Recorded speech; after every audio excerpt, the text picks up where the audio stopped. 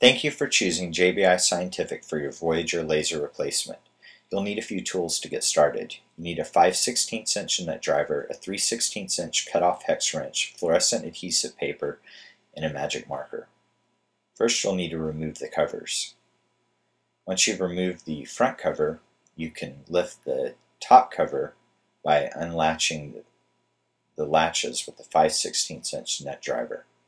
Then lift the top cover and you'll be ready to remove the cover over the sample load chamber and source chamber.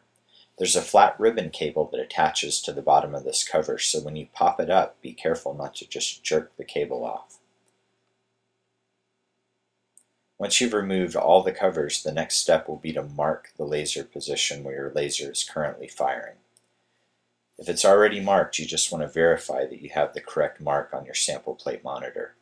Insert a sample plate with alpha cyano matrix or a sample plate that has some adhesive paper or sticker stuck to it that fluoresces under a black light.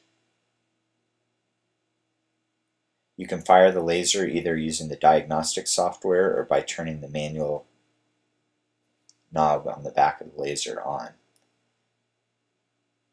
You can mark with a marker on the sample plate monitor exactly where the laser is firing. For complete instructions on how to replace the laser, please contact JBI Scientific at 713-882-3179 or email jason@jbiscientific.com.